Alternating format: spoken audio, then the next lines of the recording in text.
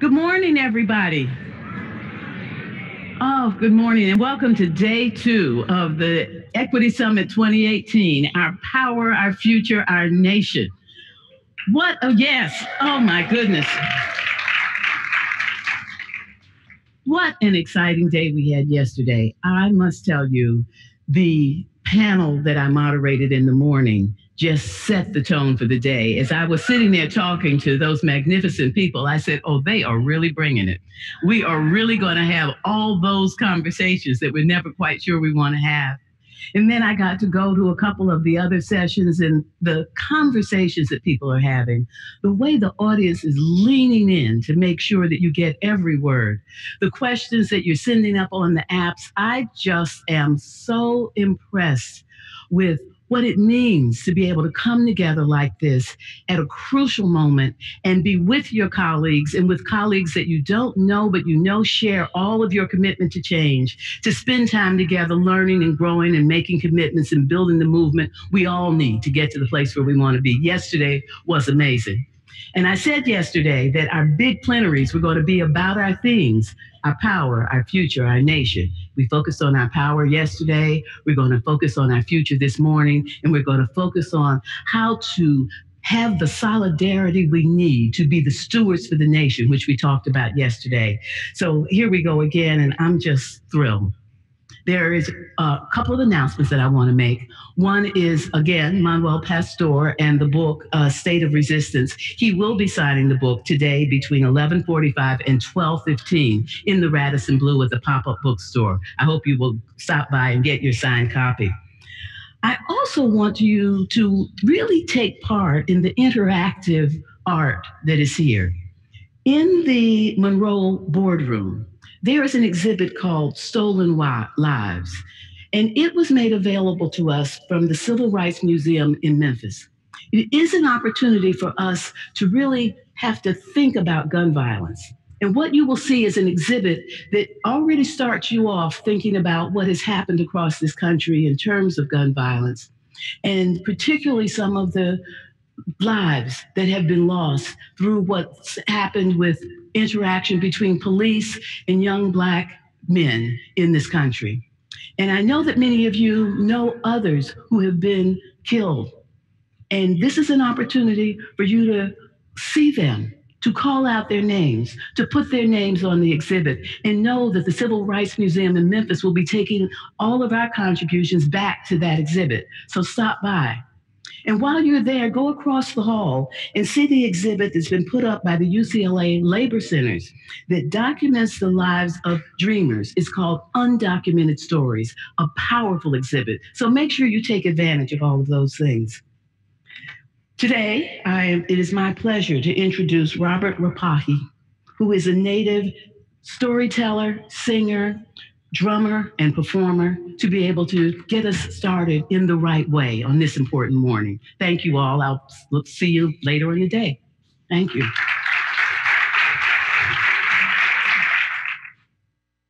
All right, here it goes. Oh, you can hear me already, huh? Oh, geez.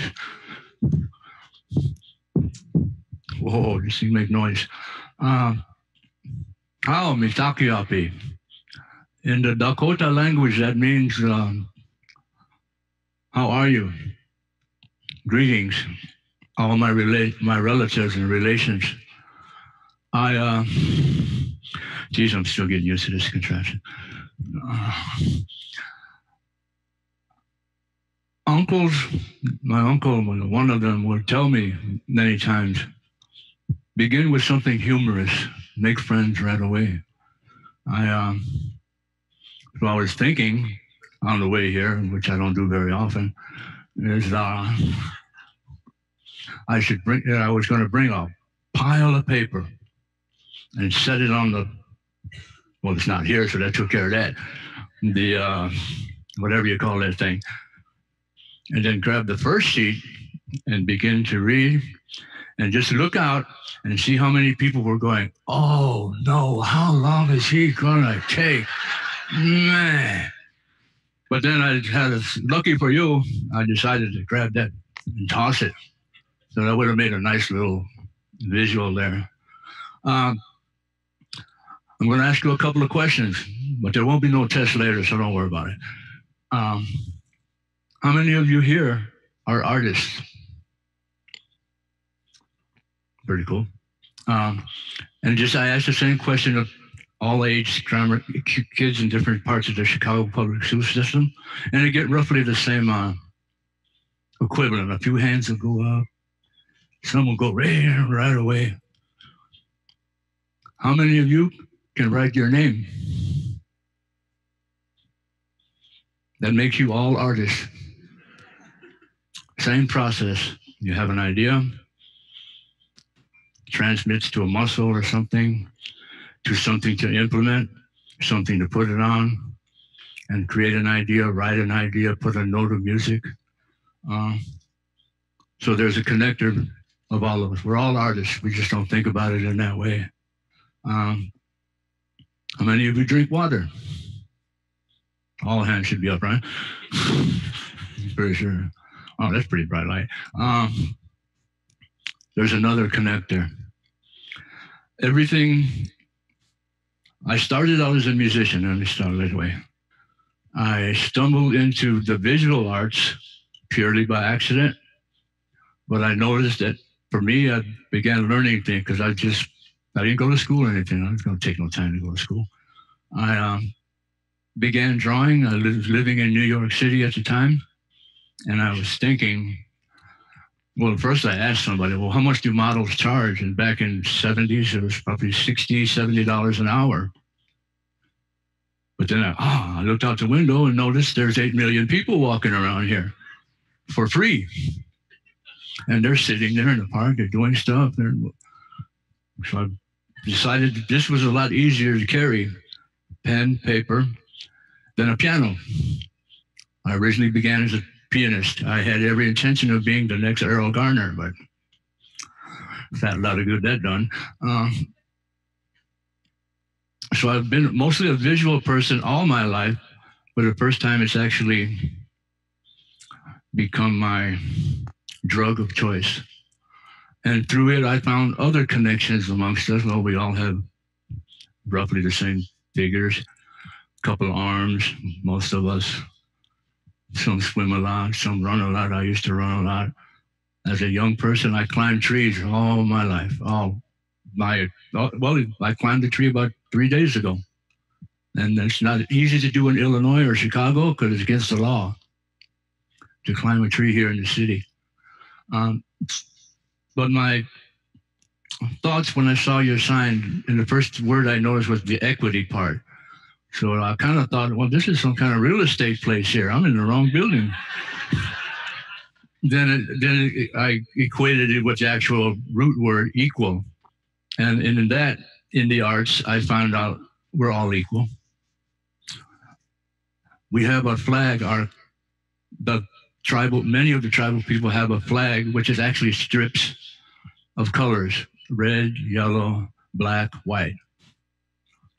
And then there's also the additive colors of blue for the sky, green for the earth. And it was a couple of years into my artistic career that it dawned on me that these colors are all the colors that I use to make complexions of people, whether it's light skin, dark skin, however you want to describe skin as. And there was another connector, so I was always cognizant. Oh, I'll tell you a real quick one. A marble. When I was playing basketball in my good days, coach gave us marbles. Keep them in your mouth. It'll always keep you, your mouth will salivate, so you won't get thirsty. So while the other team was running up, and we were all running up and down, playing ball, playing defense, and doing stuff like that, we noticed that their team would go to the side, gulp a lot of water, and start cramping up. Coach told us about the stone. Sacred stones to our people have been around for thousands of years in our belief system, and they're just left over from the glacial period. But there were a lot of them that used to be lying around. And he asked me a while ago, he heard it click. Then it dawned on me, oh, oops, the marble. Uh,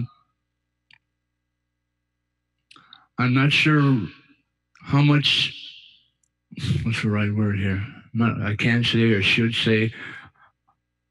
It's sort of like trying to sit up here and explain in 5, 6 minutes 10,000 years of experience. Some are actual family stories of why skunks have two stripes, um, why things look the way they do, why trees lose their leaves in the winter, and I can't see a tree nowhere in sight here. This is really not working out the way I planned. Well, and it all stems from being connected. I've lived in all parts of the world, was sent there on purpose to Vietnam against my better will and judgment. And I noticed, again, visual things in that, where's she at? I got to keep checking my prompter here. Because I'll sit here and go off on you, and I'll say, oh, you wonder what that look again. Oh. Well, anyway, I went around and saw all the different people of the world. In New York City, again, we were talking about it earlier. It sounded like a New York convention we were having there for a while, a campaign for the Big Apple. In that, in New York City, I met all the people of the world within a 2-block radius. You can't do that in Chicago very well, but in New York you can. And I loved that place. It was part of the thing that helped show how connected we all were, because we all did roughly the same when we were got up in the morning, complained about things, and they were connected. And I lived in all the neighborhoods. I lived in Harlem on 106th Street in Amsterdam, I think the name of it was, if they haven't changed it by now. Even in the neighborhood I lived in for the most of my time up there was called Hell's Kitchen. But the mayor didn't like that, so he tried to name it after a president. I forgot which one, but somebody. And again, I always noticed the connectedness and the quality about your logo there. And there's no real good way of explaining it. I'm doing a play right now somewhere in Chicago that has to do with racism, strictly in Chicago. And I don't know why they asked me. I haven't been. I came here to stay 2 weeks 30 years ago. I'm having trouble finding the exit. But I've become involved with all the nationalities, all the cultures, while living in New York, playing Latin music, going.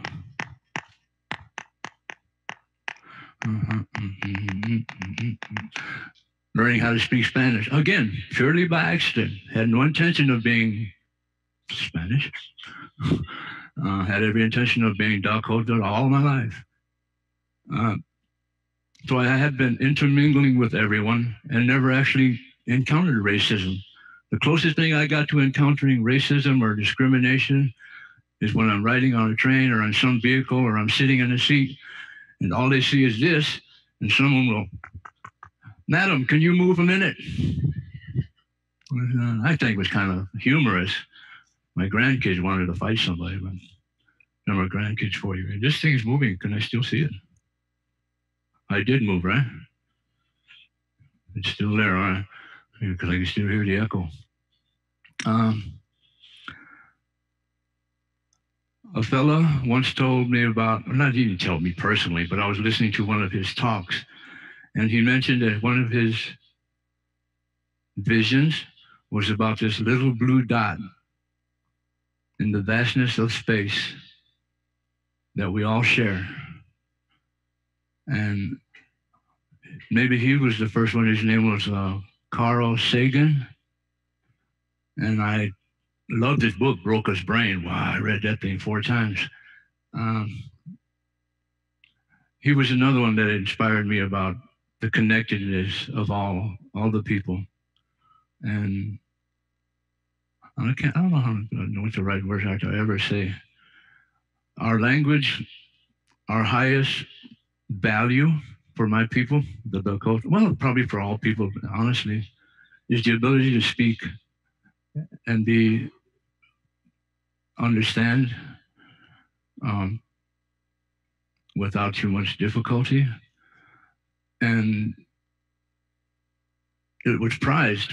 The word, when you hear chief mentioned with tribal people, you kind of get a, especially with grandmothers. Grandmothers are real good about it. They don't say much, but they'll give you a look. Something like that. And if they set a volume, either leave the room or I'm going to choke you or something. Let me see you for a couple of days. But language was highly esteemed. Our actual words for whenever other people would come to meet us, well, that person speaks for us. And it could be a man, could be a woman. Women had equal rights way before it was picked up here by the newer people that showed up. And it was kind of interesting too, because many of my aunts and uncles would tell me that there were female speakers for the people. It wasn't just male-dominated culture as some others are. I'm roaming around because I want to tell you so much, and I've only got a few. Where's the time card at? Where am I at here? 2 minutes. All right. Woohoo! Lucky I don't sweat. I also don't have eyebrows, which my kids are always telling me about. I have a grandson right now. I swear he's got 2 great caterpillars around each one. Big. They're just not orange. But again, with the thing about equity, I've lived in all parts of the world, all parts of neighborhoods here in Chicago. I roam around.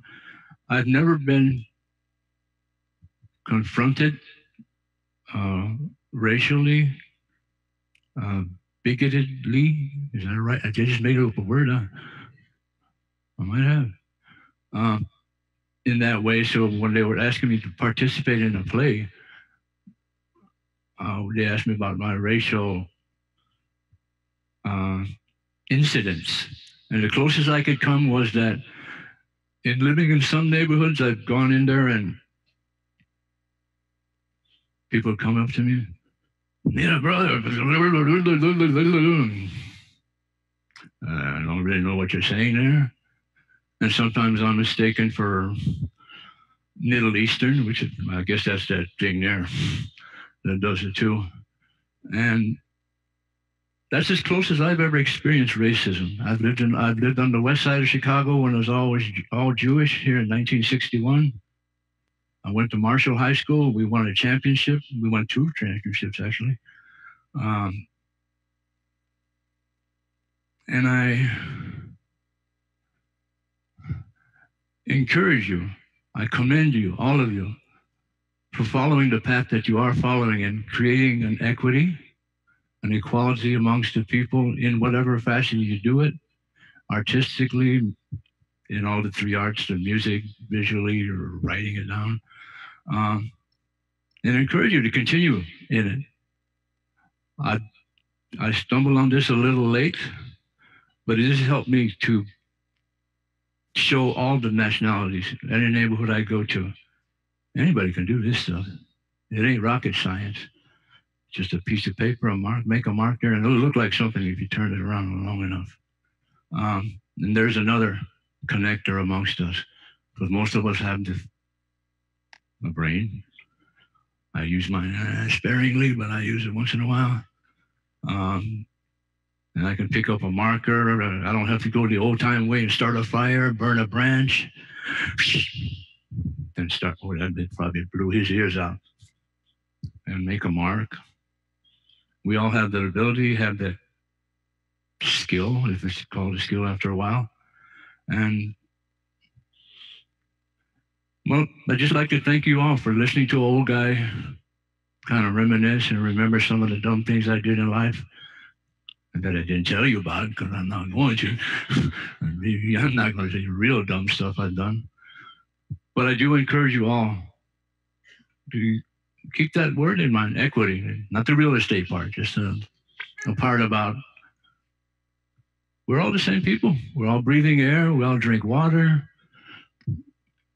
We all have thoughts, whatever they are, they're thoughts. And they're all connectors. We're connected whether we like it or not. Even when I tell somebody, all my relations, you ain't related to me, you ugly as heck, which is probably true. Um, but we are still all related. We're all on that little blue marble in the vastness of space. Thank you again. Pilamaya.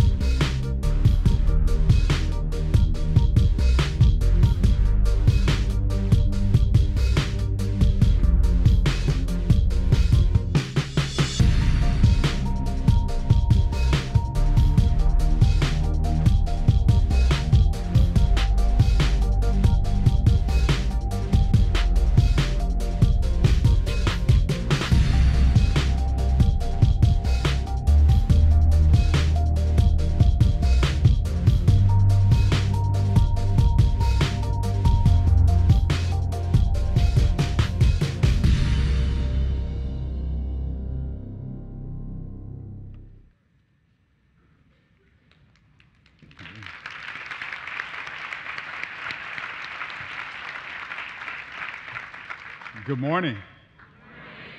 Some of you all still look really tired.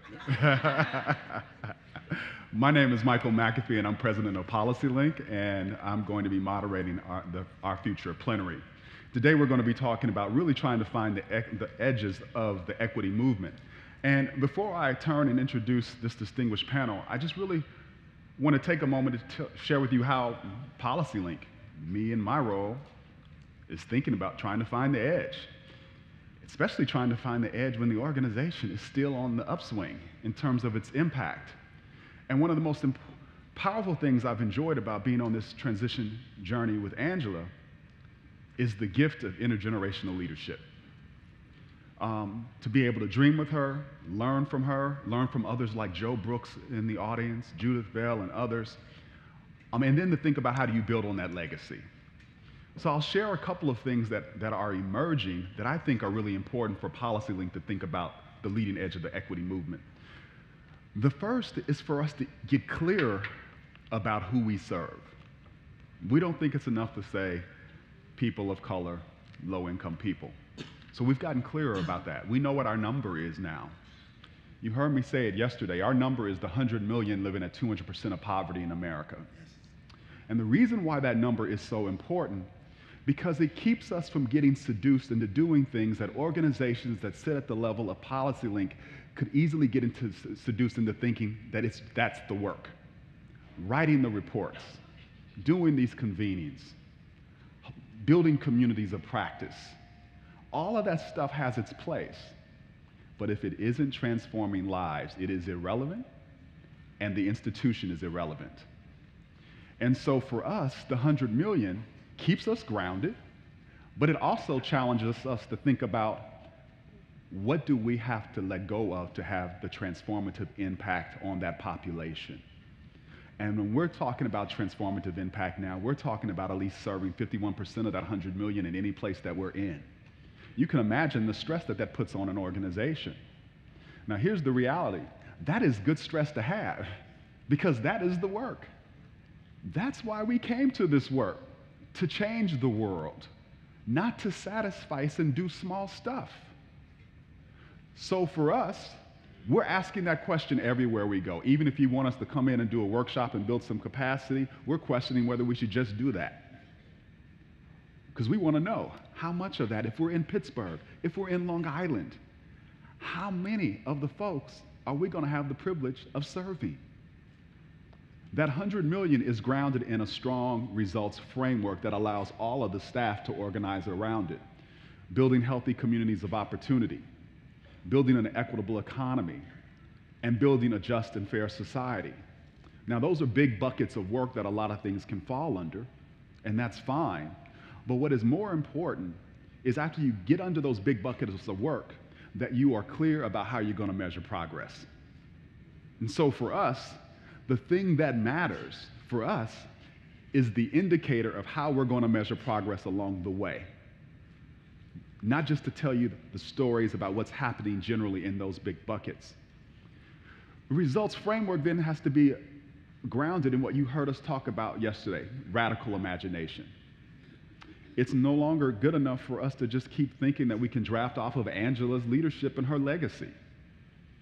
I often say that we have to now make our own shot. We got to be able to get our own shot as staff at PolicyLink, and that's what's so exciting, is that that's what we're stepping into right now. So in many ways, yesterday was about the PolicyLink team stepping into our own power to figure out how will we build on the legacy of PolicyLink and all the benefits that have been inured to us because of Angela's legacy, and figure out where do we take the organization. So there's some areas that we could go in that are new and scary, but we've always done new and scary work. Some of those might be like things like getting into algorithmic equity. If algorithms are going to design everything that we touch, we should have a point of view about putting a marker down about what that design should look like.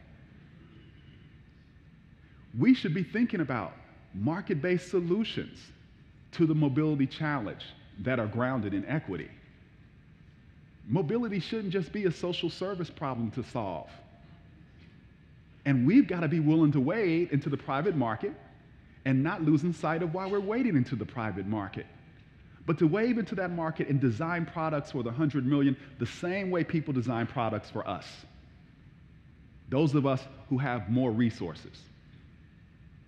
That's the opportunity. When I say that, sometimes people get scared and think, oh, Michael, you're going into capitalism. Well, that is the design of the nation. If you don't want to go there, you are missing a huge opportunity. The work for this moment is for us to redesign the nation, to redesign the economy, and to liberate the 100 million by bringing down these oppressive systems and structures that are hurting our people. So here's the reality. At PolicyLink, before we go into community telling other folks what they ought to do, we've got to continue to push ourselves to be a model of equity. Even though we look like the United Nations, it does not mean that we fully have mastered it. I need to continue to ask myself, where are we recruiting returning citizens? Where are we recruiting folks that went to state colleges? Where are we recruiting folks from Native communities? That can't be a 20-year journey, because remember, we blame everybody else when they take 20-year journeys doing diversity, equity, and inclusion, right? Think about your organization. It must model the future that we're talking about.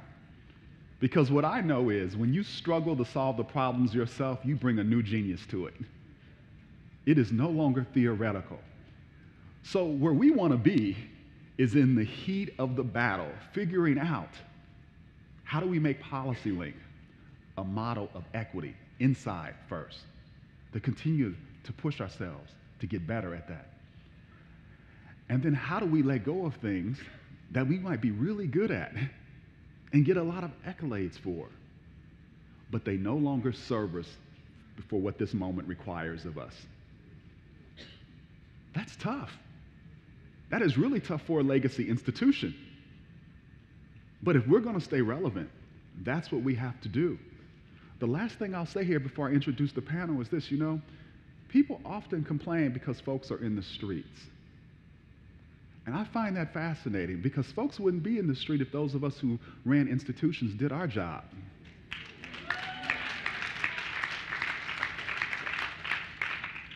In many ways, I feel like the frustration in the nation is a direct reflection of what Greenleaf talks about, which is a crisis of institutional quality. Many of our organizations have ceased to really be able to serve. And so if there's one thing that I've got to be able to guard and move forward with my brothers and sisters at PolicyLink, it is to daily be focused on increasing the capacity of PolicyLink to serve. Not serve foundations, not serve you, serve the 100 million. That's our job, to be doggedly focused on that. And then to be respectful but disruptive in everything that we do. Because if we're not going to design the future that we're talking about. And the future that I saw on that dance floor last night. I saw black and brown joy reigning supreme. And let me tell you why that is so important. Jerry Hudson closed out yesterday in a powerful way. I say black and brown joy, and I'm not being exclusive. I'm saying black and brown joy because Jerry said something that I know is in my heart, which is actually to design a nation that works for all. And when those of us who have experienced the most pain get a chance to lead, we always lead with an open heart. And if we're not, we should be holding ourselves accountable. So this is what this future plenary is about. Us thinking about where do we go next. We've got a lot of ideas about where we go next at PolicyLink. I'll tell you one quick story, and I'm turning. As we've gone through this transition, there came a day where I needed to go over to Angela's. We were going through couples therapy. And we had a coach, and we were going over there, and I had all of these ideas about where I wanted to take PolicyLink. And one of my blind spots is when I really believe in something, I move to the advocacy position before I've tried to join with you. I'm ready to fight for it. So I'm like, Lord, I'm going to Angela's house, and this is going to be that first day we really argue. And I'm tentative. I'm sitting on the floor, and she's sitting on the couch in the living room, and we're the therapist is asking us questions and things, and he turns to me and says, Michael, share what you want to do about the future. And so even my body language started sinking down. And I started sharing about all these possibilities and these places I wanted to go. And I could see Angela's back straighten up. Some of the things you heard about her last night, I could see her focus in on what I was saying, and I was like, Lord, she's getting ready to hit me with this. And when I finished, there was the biggest smile on her face. And it was like the most powerful opportunity because I realized, one, I had joined with PolicyLink. I understood the organization. I understood its values. I understood its DNA. I knew how to respect where it's been. And I also could find my own voice and where it needed to go. And Angela was there to join me on that journey. And that was a powerful moment for me to be able to say, wow, PolicyLink's going to be all right if the staff, if I step up and do this work. So what I'm going to turn to now is an opportunity for you to hear from some folks who are stepping up, who are doing the work, who are creating, who have ideas and are creating the future. So let me just turn to them and introduce them to you quickly. We've got Charlene Carruthers. Hey. National Director of BYP 100. She is shaping a more equitable future to mobilize young organizers and developing their capacity to use their power to create a more just world. Thank you for joining us. Thank you for having me. Yeah. We've got Tara Houska, National Campaigns Director for Honor the Earth. She is elevating Native American voices on a wide variety of issues and reminding us all that extractive behavior is not our future. Mm-hmm. We've got Ai-jen Poo, Director, National Domestic Workers Alliance and Co-Director Caring Across Generations.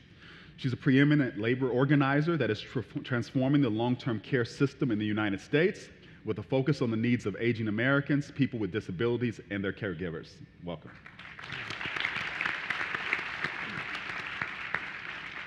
And then there's Rip Rapson, President and CEO of the Kresge Foundation, a leader that is transforming how philanthropy aggregates and deploys capital in order to advance an equity agenda that strengthens cities, accelerates the evolution of private markets to be more equity-centered. Thank you.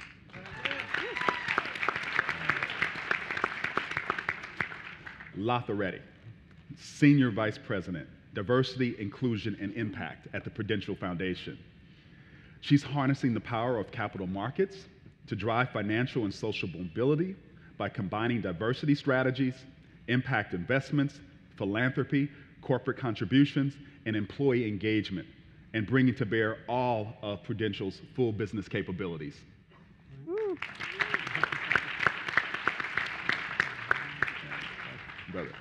Derek Johnson, CEO, NAACP. He's reshaping one of the nation's premier civil rights organizations to have greater impact in eliminating racial discrimination in America. We still got a lot of work to do, don't we, brother?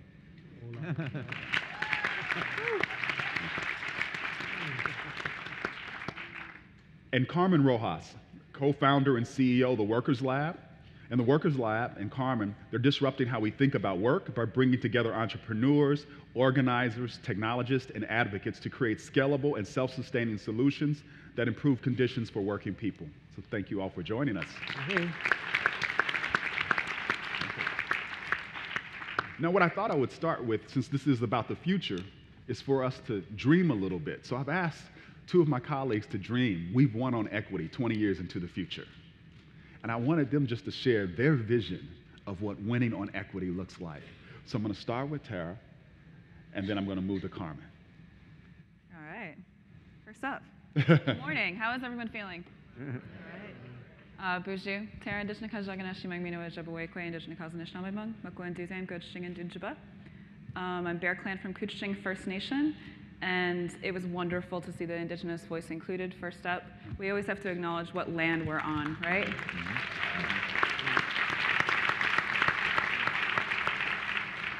So 20 years into the future, I mean, we're seeing this massive swell of change already happening with more women and more people of color running for office than any other time happening right now, right? I mean, that's incredible. And even from our own communities, from Native American communities, which are so underrepresented in every aspect of society, more Native women than ever before are running for office all over this country. It's an amazing time. I want to see that change happen. I also want to see the changes happen. This is something very simple that we can do even now. I have to acknowledge the fact that Nestle, we have to look at our own behavior, right? It's so critical that we do that. I mean, whether it's our conferences, whether it's in our organizations, we have to monitor and change our own behavior. How we are as consumers can shape this narrative into something else. I just came back actually last night from the UK where I was meeting with the banking institutions funding fossil fuels, going directly to them, telling them about your company is allowing this to happen. This is not indirect. You are responsible for what is happening to my people. You're responsible for continuing this conversation of climate change. You're responsible for continuing this conversation of extraction as the world is running out of water, right? 20 years from now, that massive migration that's on its way will be further along. Right now, it's just Cape Town that's running out of water, but that is going to grow, right? It's going to continue to grow. And so within 20 years, I'm hoping we see not just the incremental changes that everyone keeps talking about, but the systems changes that we need to do in order to address climate change and try to at least protect what we have left. 20 years from now, I want to see an inclusive society of, not allowing these situations of, I'm really sorry about your situation, but that's not really my problem. Native people are so forgotten in the conversation of America. That is not acceptable. We're the original peoples of this land, and we should not be an afterthought. Our history didn't end.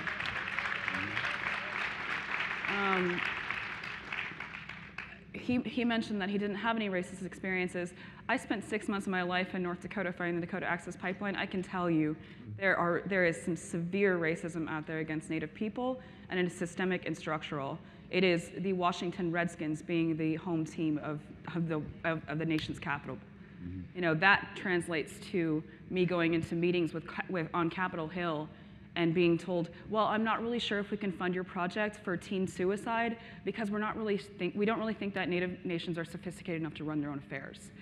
It is this idea, this false narrative of America. I hope that in 20 years, we have actually changed our educational curriculum to acknowledge the fact that this country is built on slavery and genocide. Thank you.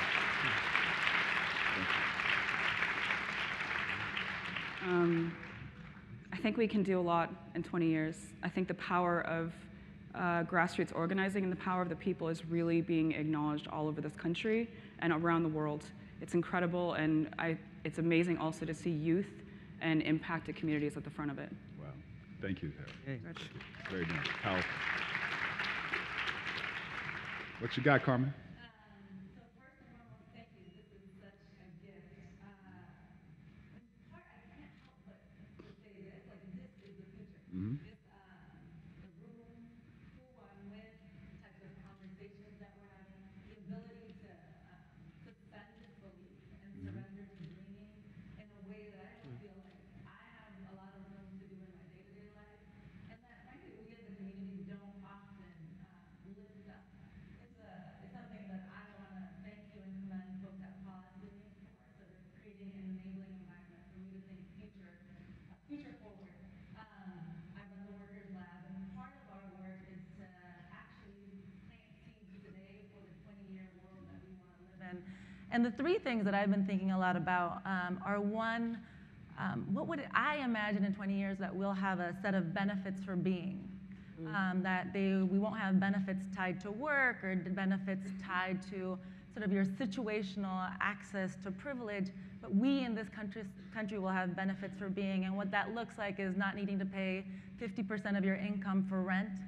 It means not going to see a doctor and being on the brink of bankruptcy as a result of that. It means that in 20 years, I believe we can be in a place in this country where kids can go to school from K to college for free and be unburdened by what the debt that many of our young people are experiencing today. So I've been sort of playing around from a worker organization's perspective of what it means to have benefits for just being. What does it mean to be in this country and be guaranteed a baseline set of benefits and services and an infrastructure, a social infrastructure that allows us to be our best. So that's my first thing. My second thing is maybe a bit more provocative, but it's a move today to move away from trying to fight for the things that we can win to fighting for things that will change the real lives of people. And I often think about this from the place, again, at the Workers Lab, where we often fight for concessions. We fight for within a set of parameters that have been created for us. So I think Jerry Hudson said this really, it struck me so much that he said this yesterday about the fight for 15, that in most cities in this country, you can't live on $15 an hour. So why are we fighting for it? Why aren't we fighting for more? And I wonder what it would look like actually to be audacious and fight for a $33 an hour minimum wage in the cities where our people live, where it's actually we're creating aperture and not setting people up for failure, right? Because then we give people $15 an hour and they are still poor and expected to cobble together an existence. I don't want to live in that world. I want to live in a world of abundance. I also want to live in a world where we are electing officials that love us so much that they want us to realize our dreams, that they make it our work to do that. And I don't want to concede around that. So I am hoping that in 20 years we're in a place we've moved from fighting for what they will give us to fighting for what we deserve in this country, that we're actually making a fundamental shift away from these constraints that have been created for us. The third thing that I've been thinking about is I hope and really believe that in 20 years that we'll have a better practice of having a narrative that has tethered us together.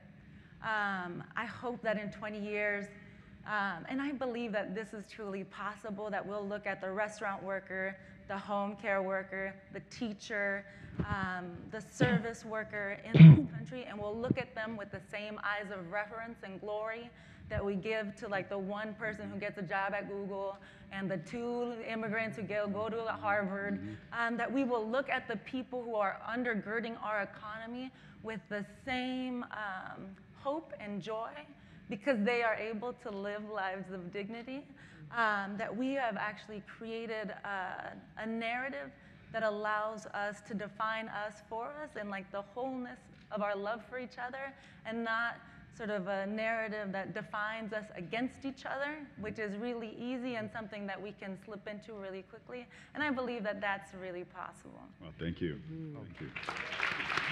Very nice. So, as you two were talking, I felt myself getting anxious. I felt myself getting anxious because as you were talking, the word selfishness kept coming to my mind, not from you all, but what we've got to let go of to get there. So I want to focus on trying to think about what wisdom do we need to bring into the future to help us, and then I'm going to move to the economy. And Rip, I heard you say something at the Independent Sector's annual conference that I thought was profound, and it stayed with me. So I want to just read it and then ask you to think about this statement in the context of how they've laid out the future.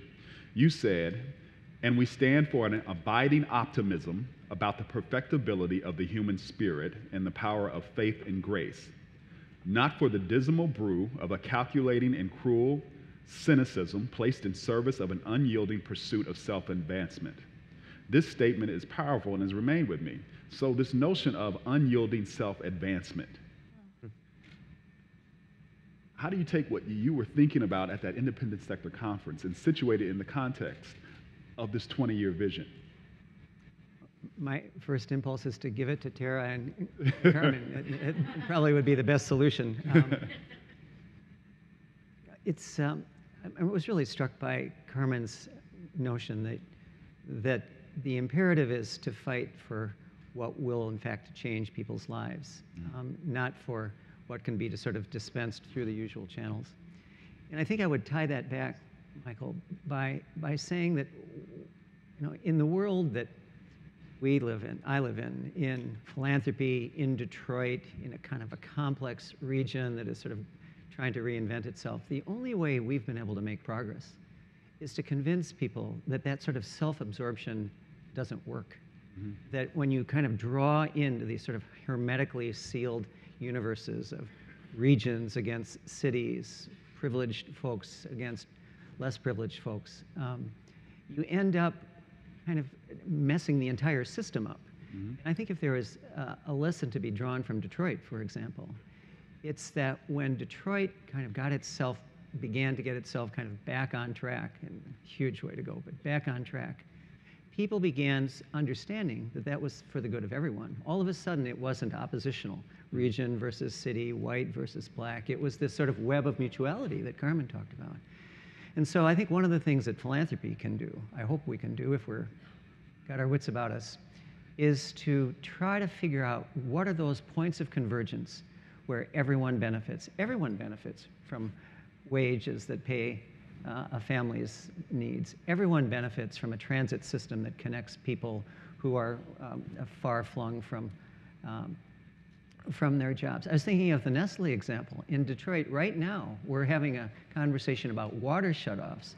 At the same time, the state of Michigan is granting Nestle a permit to extract 300,000 gallons an hour out of Lake Michigan. I mean, there is no reason that kind of selfishness needs to endure. There's lots of ways to bridge between those two realities, right? Mm-hmm. And so I think what we need is a series of increasingly intensive, consistent proof points that actual mutuality actually does work. And I think that's a huge good news story coming out of Detroit. I mean, again, we have so far to go in making sure that all of the city's residents are part of an inclusive recovery, but we've begun sort of helping people understand that the better the city does, the better the region does, the better the neighborhoods do, the better the central district does, the better the central district does. I mean, it's this kind of very simple construct that you can actually get over this narrowness of self-interest and self-advancement by finding things that are mutually advantageous. Mm-hmm. And a follow-up question. Yeah. In light of the nation was designed to intentionally be oppressive, how do we find that mutuality? Because I often feel like people like mutuality as long as they're staying on top. Yep. So when you were talking, and this is how we do our work, so I'm very much in alignment with you, but I'm thinking about anti-blackness and how do you find mutuality with folks who never want to see themselves as part of us and systems have been designed and serve no benefit to them and to crush us. But it's happening, so I'm confused. That's why I'm looking for your wisdom.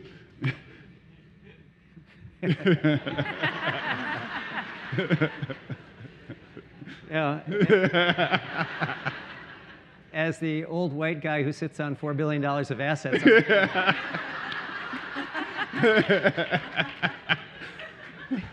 Don't hurt me, Rip. Don't mess with the system. That's right.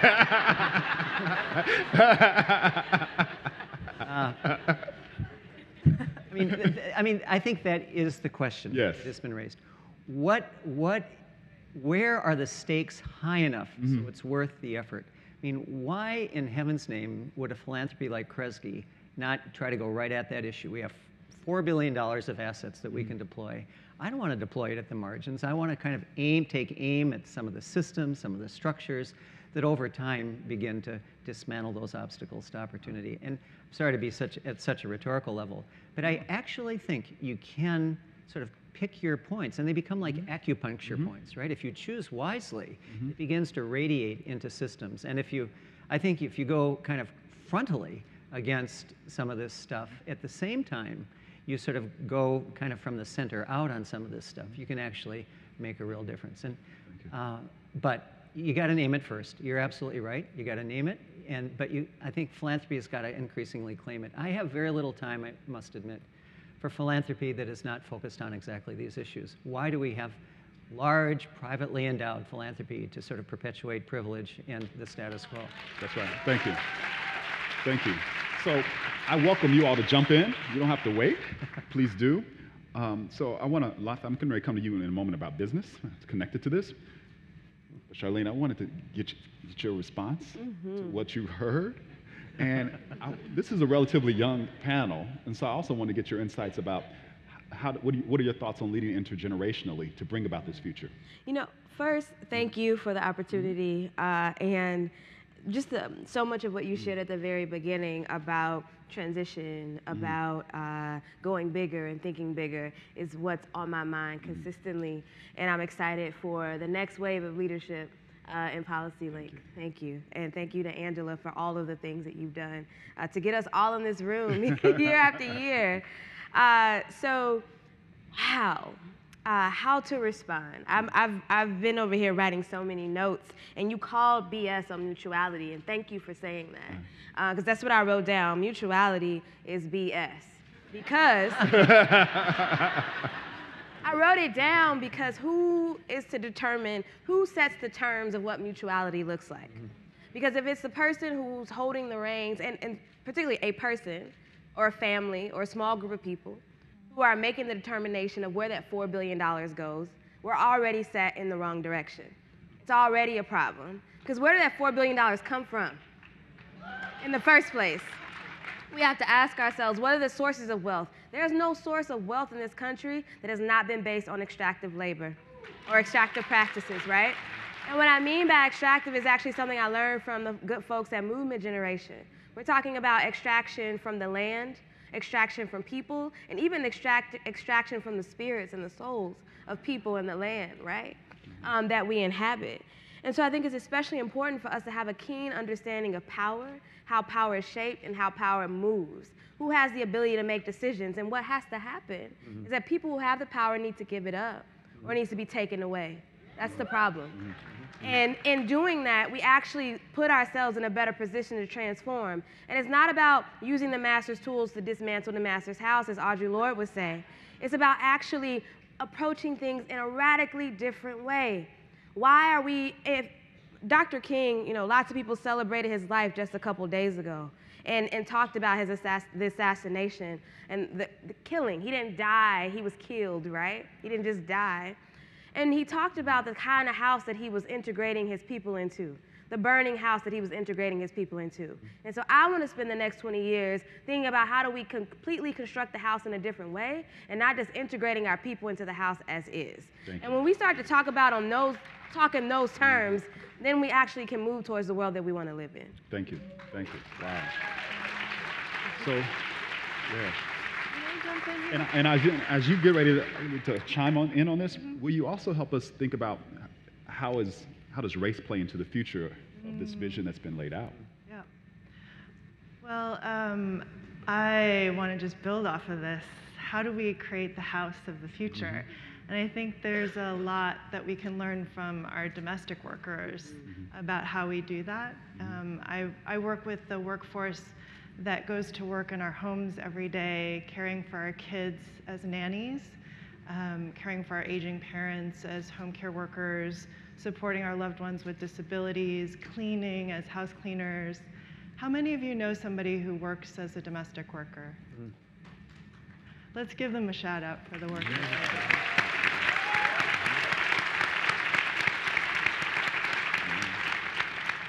And when I say there's a lot that we can learn from this workforce, I really do mean that, in that this workforce, when we first started organizing 20-some years ago, was very much seen as on the kind of margins of the economy, in the shadows, where conditions like long hours or not enough hours or unpredictable hours, lack of access to benefits and any kind of safety net, no career advancement opportunities or job security, right? Those conditions were very much seen as on the edges. And today, those conditions are coming to define more and more of the American workforce. And so as we start talking about the future of work and we start talking about the economy of the future and gig economy, I mean, domestic workers were really the original gig economy workers, right? And so what can we learn about how they've organized and how they've been building power against all odds, excluded from every labor protection, to create a sense of dignity in the work that they do? And the thing about it is it's actually bound up in mutuality, where one of the things that domestic workers started realizing is the incredible sense of dependence that the families that they support have on them. And as we look at the demographic shifts with a growing aging population in this country that is going to need care, it also means that home care workers are the fastest growing occupation in our entire economy. And that by the year 2030, if you take child care jobs and elder care jobs combined, care jobs will be the largest occupation in our entire workforce. These are jobs that won't be outsourced and they won't be automated, at least anytime soon. And the annual median income of a home care worker is $13,000 per year. Problem. So the people we're counting on to take care of us actually can't care for themselves or their own families on the wages that they earn. And so now, in that context, how do we make these jobs good jobs? Well, we actually join together with the millions of families, the 100 million people in this country who are actually struggling with getting the care that they need. And we actually create a movement, a caring majority movement in this country that fights for universal access, to Carmen's point earlier, universal access to child care, to elder care, to paid family leave, to all the things that we need to take care of our families while we work. And we fight for every single job that's going to support us to take care of our families, every home care worker, every child care job, every housekeeping job, to be a good job for the 21st century that you can take pride in and support your family on. Thank you. That's mutuality. That's the kind of win-win for the 21st century that puts the needs of women of color and excluded workers at the forefront, but actually lifts conditions for the entire country across generations. Thank you.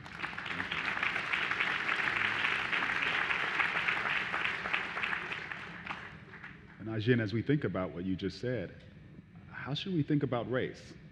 Because in many cases, people are still saying, well, we shouldn't talk about it as we think about the future.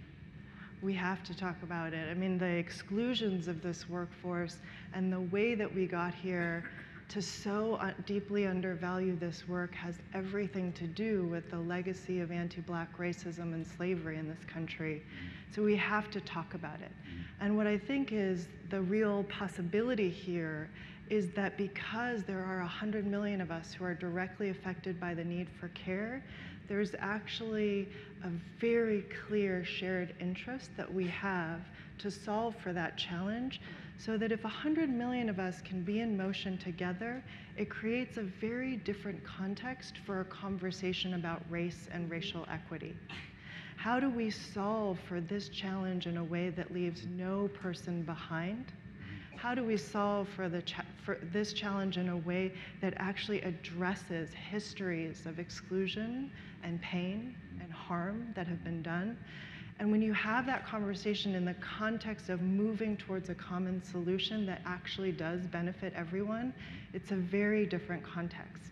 So I think if we can actually create a holistic vision for this country that addresses the profound pain that we're all feeling around inequality in its different dimensions, and use that as a context for saying we actually have to deal with all of these different forms of inequities, especially the major fissures and deep wounds around race that have shaped our economy so deeply, in order to get to where we all want to go.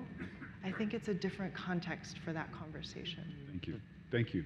So we spent some time on wisdom, and I would love for us to shift for a moment to talk a little bit about business. I want Latha to share how she's working to create the future of shared value within corporations.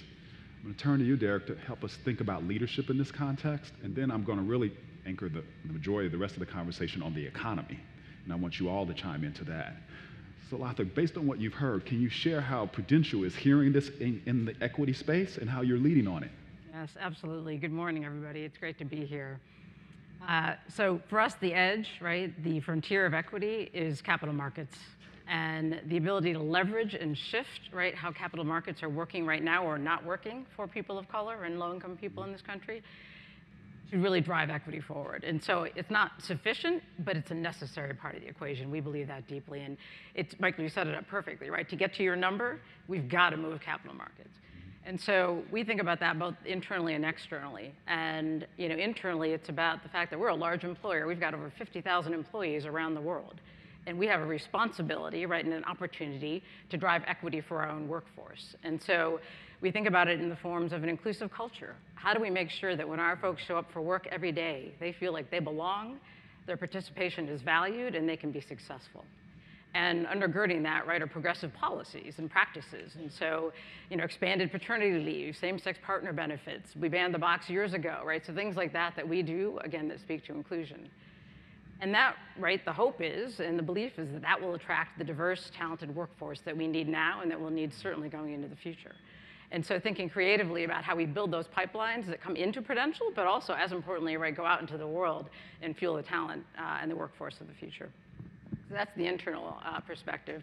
And then externally, it's all about execution, right? How do we embed this lens of inclusion and this value of inclusion in every decision that we make as a company?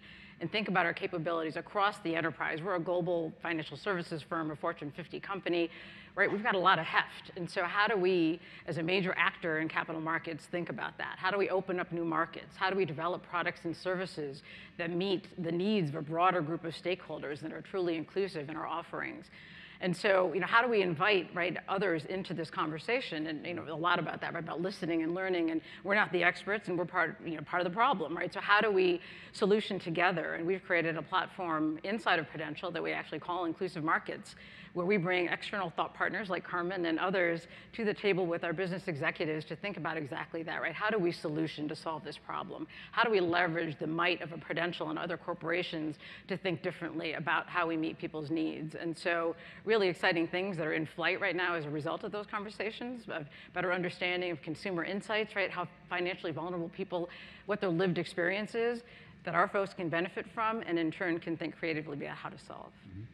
And Latha, can you share a little bit more about why is Prudential doing this? Because you've Prudential and your leadership and your team have waded deep into the equity space. And so as we think about the future, what are some of those things, why is that happening? Values, et cetera, that others could think about if they're trying to shape that corporation of the future that's going to do this type of work? Yeah, we think, it's clearly a moral imperative for us and a business imperative. So on the business side, it's, look, we're not stupid. We know if we don't help solve for this, right, we won't exist going forward. So that mutuality, right, comes from that our workforce of the future, our customers of the future are going to be of color, right? And so we need to lift people up from our own self-interest around, how we move forward as a business. And on the moral imperative side, right, this was present at our founding. We were founded as a purpose-built, purpose-driven company to include people who had been excluded. So our story, right, we were founded over 142 years ago to provide insurance to working families who at the time couldn't access insurance products because the prevailing belief was that they couldn't afford to pay their premiums, or worse, couldn't be trusted to pay their premiums. So our founder thought otherwise and created a business solution to this pressing societal need, and that's how we were founded. Thank you. Derek, you've heard a lot this morning. Thank you for your patience. Yeah.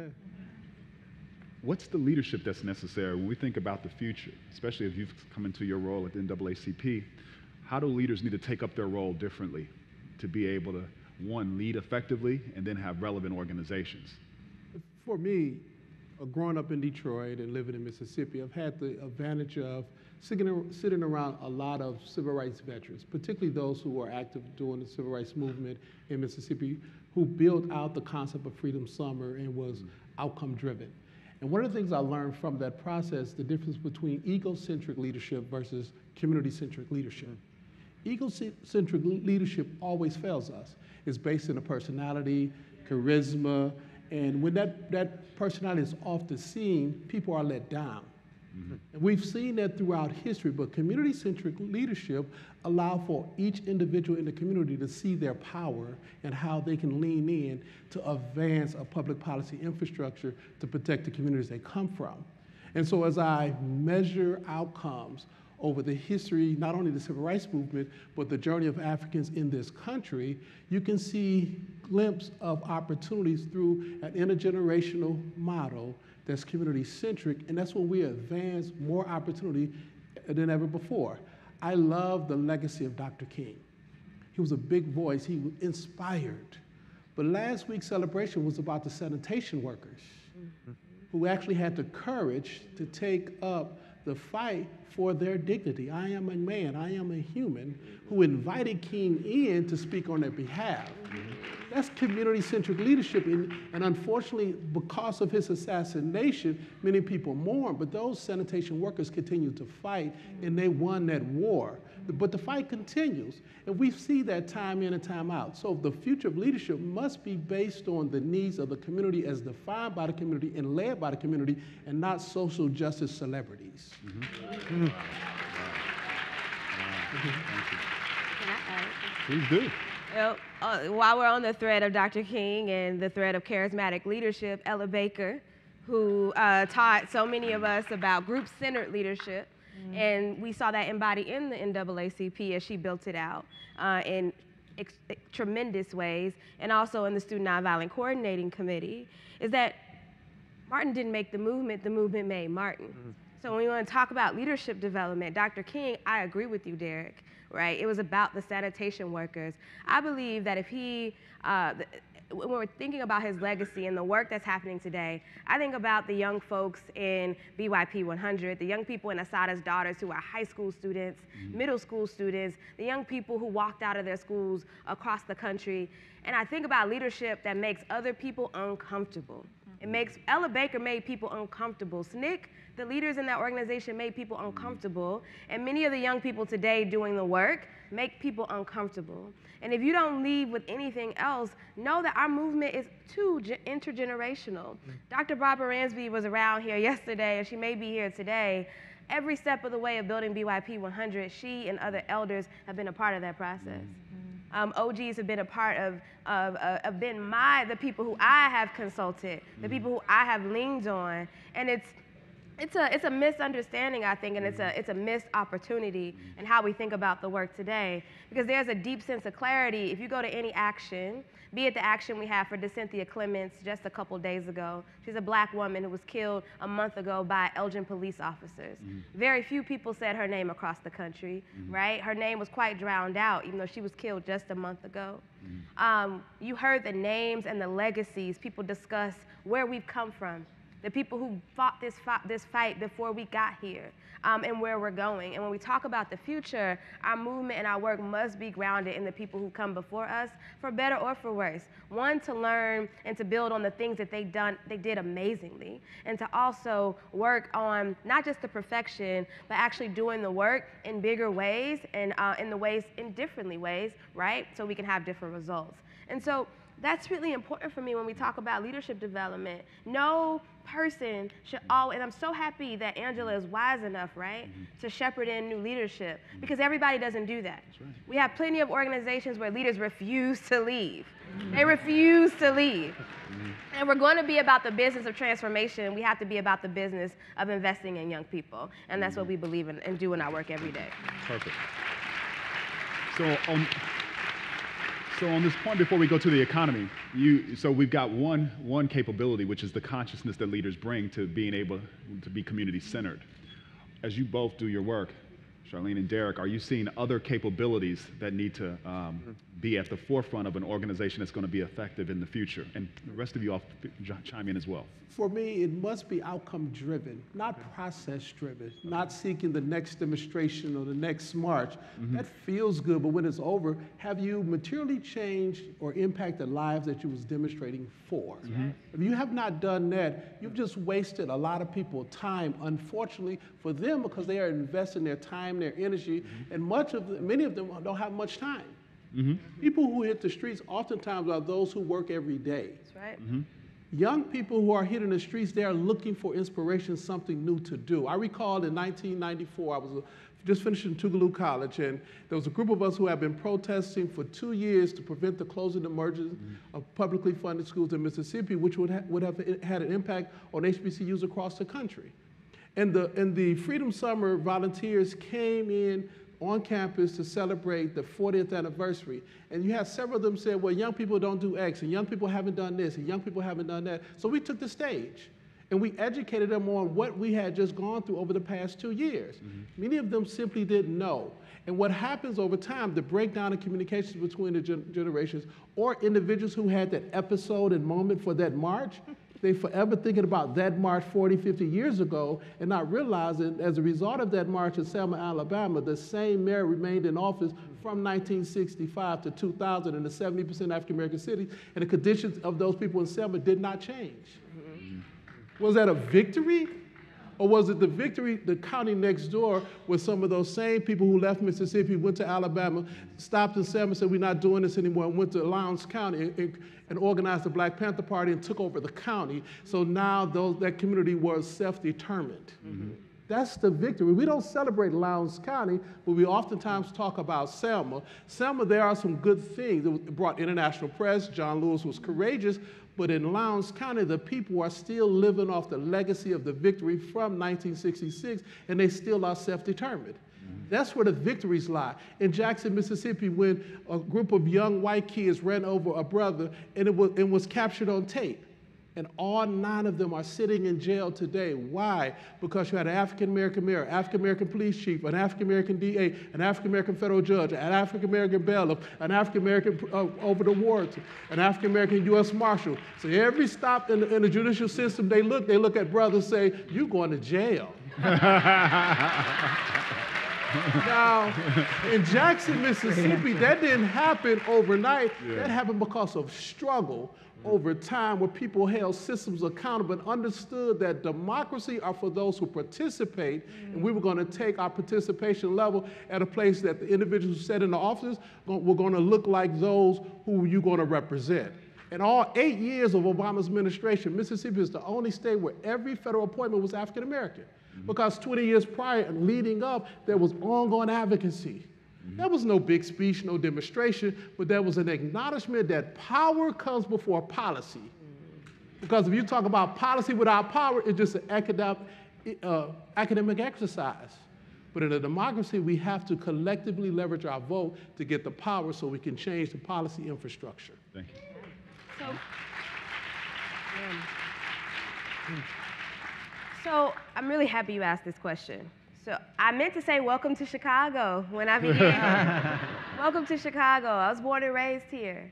And this is the primary site of the struggle and the movement work that I'm involved in and committed to. This is also a city where nearly 40% of our public service budget goes to the Chicago Police Department, right? Nearly 40%. And BYP 100 joined Law for Black Lives and the Center for Popular Democracy to produce the Freedom to Thrive report that looks at 12 areas across the country and the policing budgets and then the budgets for other various social services and infrastructure, right? Up the street of Detroit, it's just over 30%. Someone could correct me if I have that percentage wrong. Just over 30%. In Oakland, the number is astronomical. In New York City, the number is bananas, right? And so the competencies, how do we actually address that? One, well, we call for a divestment from carceral systems, be it policing, prisons, jails, various carceral systems, and an investment in our communities. And what that could look like for core competencies in our movements is following the work of the good folks out in the Bay Area, the anti-police terror group led by Cat Brooks, who may be in the room today, and other organizations, the Audre Lorde Project, and building up our competencies to address conflict, harm, and violence in radically different ways. So having community response teams. When someone like Deborah Dana or DeCynthia Clemens or the young man in Brooklyn who was just shot and killed by NYPD are in the middle of a mental health crisis, who should respond? Not the police. And so what if we built movements? We built movements that actually met the needs, right, of the conflicts that happen in our homes, in our communities every single day. That is a basic competency that if those things were invested in, and again, there are organizations that have been doing that work. We don't need any foundation in this room or large organization in this room to go out and do it on their own. Invest in the groups that are actually doing that work. And right? So if we were to put our time and our energy and work like that, that would immediately change the material conditions of our people, right? So not just simply having, we can't just have, what we don't have right now. I live on the south side of Chicago. If something happens in my neighborhood, I'll tell you a very, very quick story. I was driving home down 47th Street with two comrades in BYP 100. I live around the corner from the train station. We're driving and we see a black person, I actually don't know the age of the person, lying on the ground. They've just been shot. And so we park my car and we walk back around. And there's this older black man who could be my uncle standing there. Every day there are at least 2 police cars stationed at this exact spot. And he says to me, he leans over and he says, they're only here to protect the businesses. They don't care about us. And in one sentence, he explained to me racial capitalism. The understanding that the economy, the way the economies operate in the United States of America and around the world are a racialized capitalism, right? Impacted and built around structural racism, built around and founded on anti-black racism. And that we can use all these fancy words, but he summed it up in one sentence. And it tells me that our people understand that's what's at stake, and that actually we should be investing our dollars in things that create real safety, not things that extract and actually don't keep us safe. And so that's what I want to see. Building up competencies within our organizations, within our communities, to deal with conflict and harm in radically different ways. Mental health care, right? Conflict resolution, good jobs, quality public schools, and quality comprehensive health care. Thank you. Mm-hmm. All right. So we're going to shift to the economy. Ajin, I would love for you to, we talk about inclusive economies being the future. Mm-hmm. I would love for you to help us understand what would be the components of an inclusive economy. And then I would love for you to help me understand what does that mean for Native communities? Is it different, or do we need to bring in more wisdom into what we've defined as inclusive economy? And I'm coming to you, Carmen. Excuse me.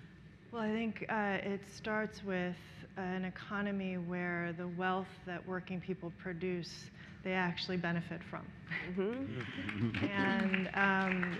And that everyone who's working incredibly hard in our economy can actually take care of their families and pay the bills and live with dignity and security. It also means that people have the opportunity to realize their potential in the world.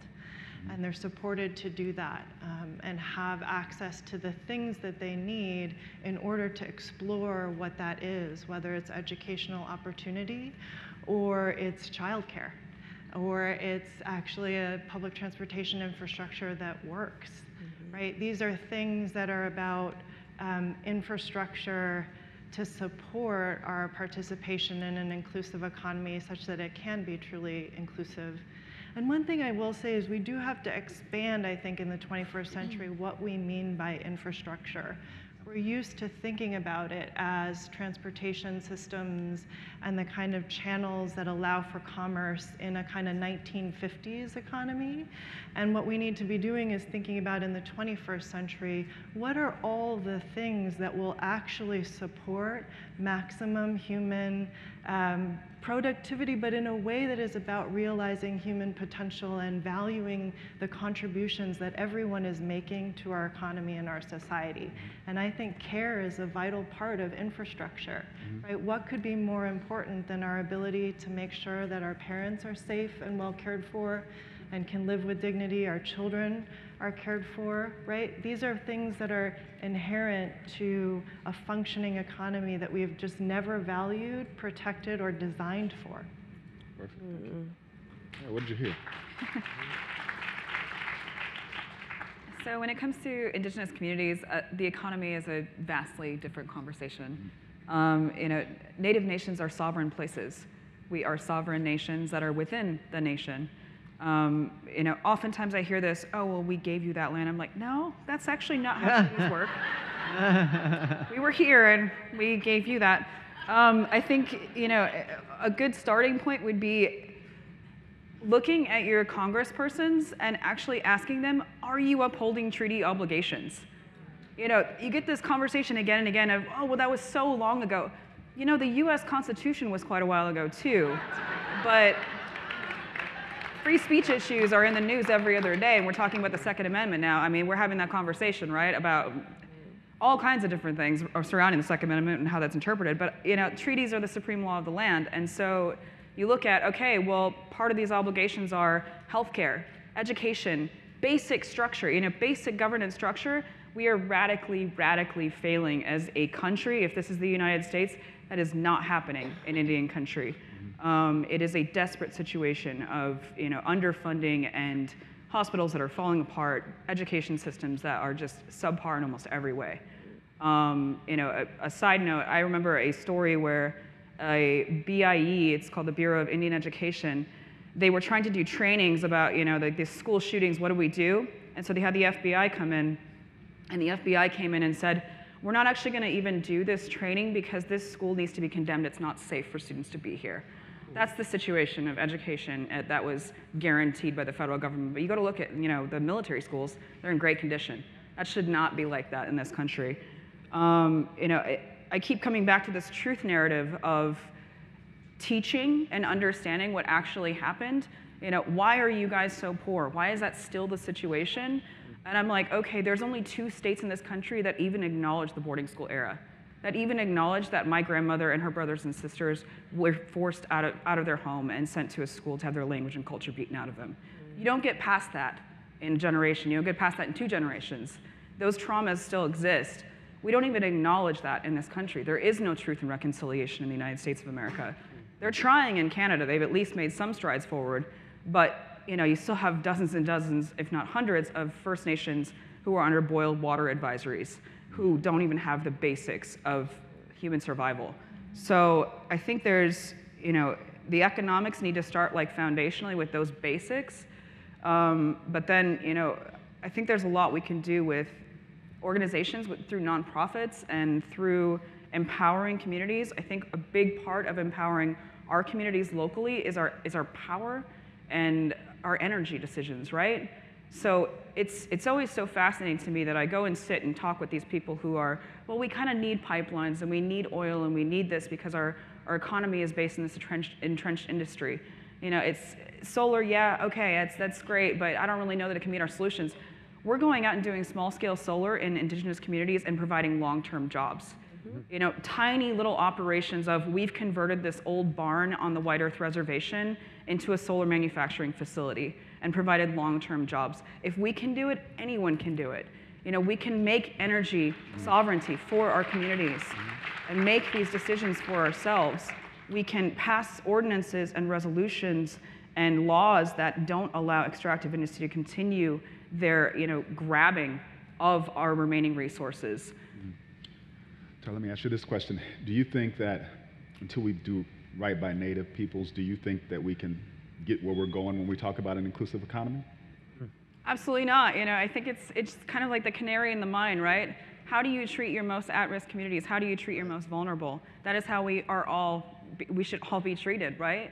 We should all be having the same conversation of, it's not okay.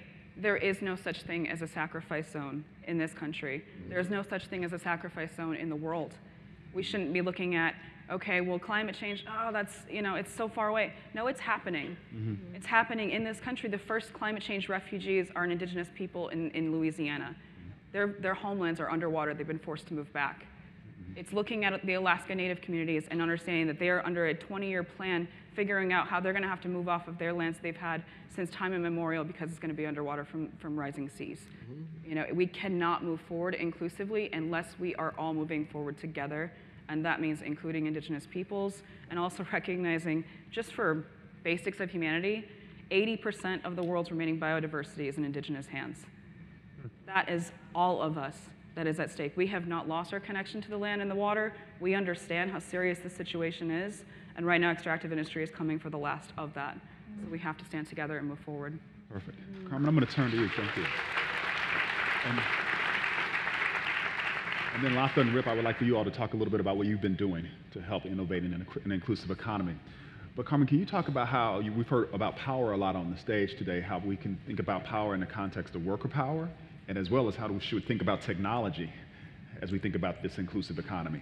Yeah, so at the Workers Lab, one of the things that I really love about our work is that we were seeded by SEIU and the labor movement to take some key features of the 20th century labor movement and figure out how to seed them into sort of the new cutting edge of what an economy could look like for people of color and working people in this country. And so what we did was say, what are the things that have made the labor movement really successful to this point? And one was the ability to scale collective bargaining. So it didn't matter if you were a bus driver in Oakland, a seamstress in New York, whether you worked as an electrician in Texas, collective bargaining was able to scale as a model to build power. So that's one of the key things that we look for. The other thing is that we look for sustainability, or the ability to generate independent revenue. So the dues model was a way for labor unions to amass a set of resources that were neither finicky nor contingent. They didn't have to go, they had their members, right? In order to respond to the needs of working people paid dues, and it created room for the labor movement to have a voice and set a table and contest for power in this country. The third was an unabashed focus on building power for working people. And so for us, the things that are really exciting at this moment are those opportunities that we see to essentially things that live at the center of that Venn diagram. And so we just made a big announcement earlier this week of our first round of Innovation Fund grants. Twice a year, we put out money. We give teams of people $150,000 to try to find new ways to build power for working people. And it was amazing. We got 350 applicants from all around the world. Our three winners, I think most of them are actually here in the room. One of them is the Hood Incubator in Oakland, cannabis, and that's what I'm saying. Good choice. I think the cannabis industry is really important and something that I don't believe that we as a sector have an orientation around and really want to support Black leaders to imagine what it looks like to have a sovereign cannabis industry in Colorado in the first 2 years of cannabis becoming legal. 18,000 new jobs were creating and $2 billion were brought into the state. The state of California recently legalized cannabis. I don't think we have language around that. So for us as an organization, we see this as a real opportunity to be at the front edge of finding that. We're also made a commitment to 2 organizations that are looking at cooperative development.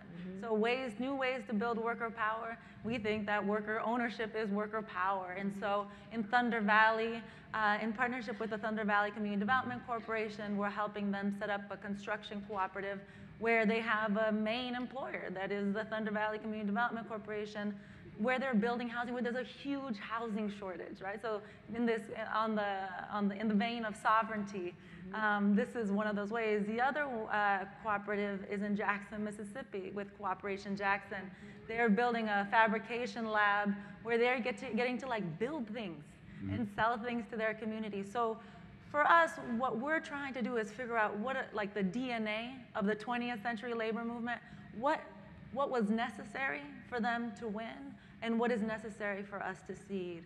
When it comes to technology, so when I started the Workers Lab, one of the things that I thought, one of my hypotheses that is, since I feel like I carry around like a cross on top of me, was that technology was an important force to build power. And more I have come to learn and hold that technology is a means. This is to your point about like the place that we want to go.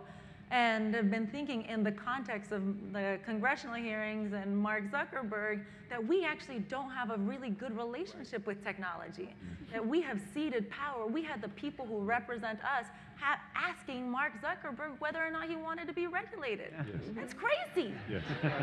And we all interact with technology in that way. We seek acceptance of technology. We seek support from tech leaders. There's a way in which, because they've solved a minuscule problem in our world of connectivity, we have surrendered the ability to solve the more complex problems in our world. And it's not true. That's right. And it's not Could I jump in on that quickly? Not only is technology a potential problem for communities of colors, if you look at the current educational landscape, we're not preparing kids to engage. We have starved the systems. We have criticized the systems for not performing, going to your point on the Native reservation. So we don't give them resources. We criticize them for not performing. We demonize those who speak out against it, then we privatize it. Yeah. That's right. And we're talking about what the future is going to look like. We are underdeveloping our young people at a rate faster than we have ever seen before during a period of time where technology is excelling at a rate that we've never seen before. We are creating a future that will disempower us, and government won't have anything to do with it. That's right. I also think that there's a way in which we've talked about, or like situated the future of work and technology wholly disconnected from the present and the past of work, right? So Charlene made this really important point, right? Like of extraction. And we have a history of human extraction and environmental extraction, spiritual extraction, and that is something that we have an opportunity now to shift. And I think that if we start to talk about the future unencumbered, untethered from the present and the past, then I can't but believe that we're not going to be having this same conversation in 20 years and refuse to have it. Thank you, thank you. I feel like we're just getting started and I've gotten the 5-minute mark. So what I would like to do is, Rip, I would like to ask you and Latha to share a little bit about your partnership and provide us some wisdom about what you think is most important for us to think about from about the future from where you sit in your roles. And then I'm going to let you bring it home, Charlene. Oh, okay. All right? I don't know. Knowing Charlene is following me, I got to be careful.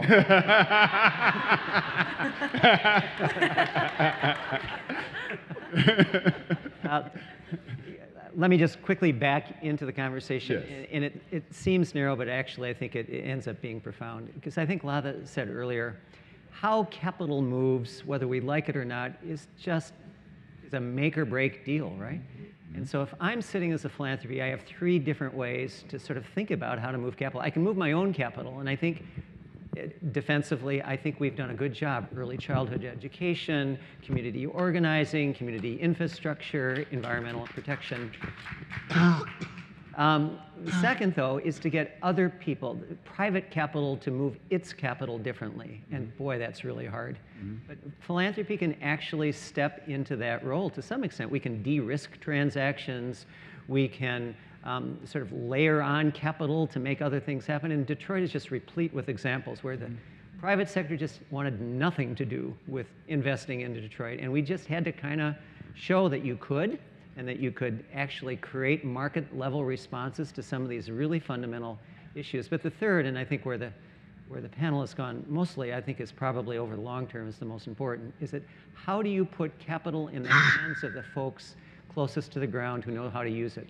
And I think that there are a lot of ways to do that. Some are old-fashioned, but some are really important.